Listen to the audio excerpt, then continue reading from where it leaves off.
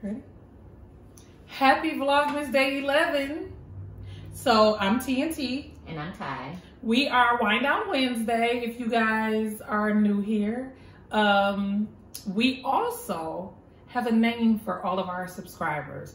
So if you're just joining us for the first time, you are a winosaur, a wine connoisseur. So welcome. Let's bust this. And we're on day 11 of Vlogmas. Yeah, it is day 11. And we're enjoying ourselves. Even, we are. Bust it wide open. Y'all know how we do.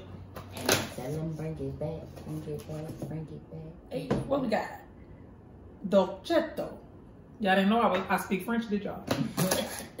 Okay, so this is Andiamo Dolcetto, which is a 2020 from Italy. And it is 12.5 alcohol percentage. Okay, hold on 1 second. Let me get the box. Let's get the box today. Really get the box. All right. So it states in Italian, dolcetto means little sweet one. However, that's cute. However, as a wine, dolcetto is known to be a dry wine with lower levels of acidity. Our dolcetto hails from Piedmont, Italy, where this grape is primarily grown. Some say the people of the region wake up and have a sip of dolcetto just to start the day. I like them. And the tasting notes is rose petal, cherry, plum, and cocoa. I'm excited. You're drinking this with mozzarella di bufala. I am so excited about this. Cherries and plums and chocolate. Y'all, let me tell y'all something. This dolcetto bet not disappoint. But isn't this a French wine? It is an Italian wine. Oh, Italian, that's what I meant. Because I speak Italian and French and Spanish. I don't, but I'm working on Spanish. But let's do it. The color. You know what this color look like? It look like raisins. Like raisins. Yeah, it do. Like that little hint of brown. Yep, we got a hint of brown. Yep, like raisins. I can smell the chocolate a little bit. That's what that was. Because I'm like, this smells familiar. It's the chocolate. Oh, I'm a geek. Let's go.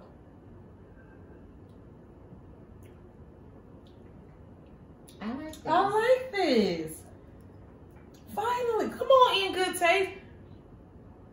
Now we're going to be on the hunt for more dolcettos for us to review for y'all. Because I like this one. This actually is giving me like... I cannot think of the name of the wine, but I've had a wine like this. And it wasn't a dolcetto. It was like a Pinot or something. And I cannot remember. Do you remember where you were when you had it? No, it's just on the palate. And it finishes chocolatey. So the finish. So you're not going to, I don't taste chocolate. The finish. So you know how it's like you drink the wine, it's all gone, and then you do like, with your mouth, it got that, to me, it got to taste like I had some chocolate. Not strong though, it's subtle. Really subtle. Yeah.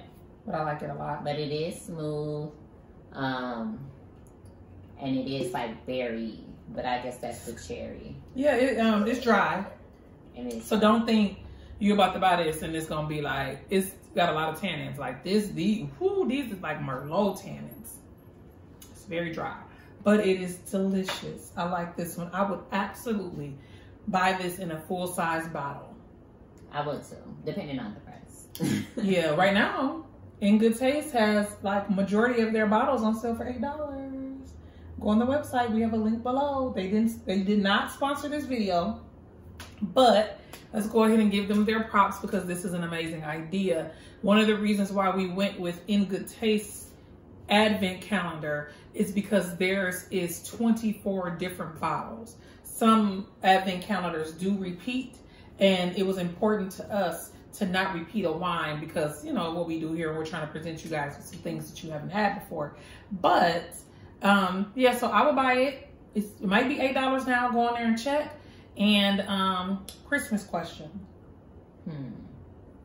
Because we're doing the Christmas question so y'all can get to know us a little bit better through Vlogmas. Christmas question. Okay, so if it's, I already know you're gonna take a long time. Oh no! I'll try not to. So my question is, if you can describe your fairy tale Christmas morning. She's finna tell the whole book. I'm gonna keep it cute. I'm gonna keep it sweet. I'm gonna keep it short. My fairy tale Christmas morning would be waking up in the bed with my husband that I am so in love with. And it was just like a really good night. We had the fireplace going, blah, blah, whatever. We just wake up and we just, you know, get up. There's a great breakfast we have. And we got our matching Christmas pajamas on that we slept in or didn't sleep in, but we put them on for breakfast. And we have this really good breakfast, but guess what? We didn't cook the breakfast. We had a chef in the kitchen cook the breakfast. And then we eat our breakfast, get dressed, get ready for Christmas, put on some nice outfits and go, you know, get ready to go have dinner with our family. Okay. Yeah. Okay, so mine, for a fairy tale, it also starts pretty similar. Waking up to my tall, dark, and handsome. Hopefully he's tall, dark, and handsome. But if he's not, you know, whatever. If he's short, white, and ugly? No. But that's the opposite of tall, dark, and handsome. She said if he's not. I was just thinking about the dark part. He could be low. He could be she light. said he gonna be tall and black and handsome. He could be white, but he gotta be tall and handsome at least. Okay? So waking up to him, I should say. And then us rushing downstairs to get everything prepared for the kids. Oh, they got kids. And like, you know, my parents used to always make it seem like Santa Claus came. So it was always things under the tree that wasn't wrapped, or big things that came out of nowhere because we seen the tree last night and it didn't look like that. Or it was stuff laid out on the couch. So us doing something like that to make the kids think that it's Santa Claus came, because he had already ate the cookies last night and he ate this cookie last night. Your story is like a Hallmark Christmas movie with black people. Yes, and then we call our kids down like, it's Christmas, wake up. And they run down, we watch them open gifts, and then we just like drinking coffee and stuff on the couch. I want kids to help us eat the breakfast that the chef prepared.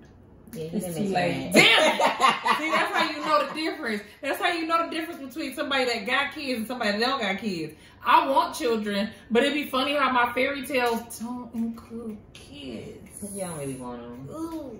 Crotch fruit is not always what is cracked up to. I love the lady that calls her kids her crotch fruit. I follow her, and one of her kids literally is like be on her. You watch her on TikTok. Mm-hmm. Her one kid, she be acting like she's scared of that kid. That's the one that's autistic. Oh really? Yeah. I did not know her baby was autistic, but the baby be beating her up and snatching her food and stuff, and she be like she terrified. I love her. I don't know your name on TikTok, but I love you and your crotch fruit. All right. So we'll see you guys next time for Vlogmas tomorrow. Yeah. And yeah, Merry Christmas. Are we almost halfway there? We're getting close. Almost. So hopefully you got your shopping done, and let's finish out the rest of December and on to the new year. I just got a couple more gifts to buy. You done? I am, unless it's like last minute things. Yeah, I just got a couple more to get. Because I know what I'm getting everybody. I just have to actually get it.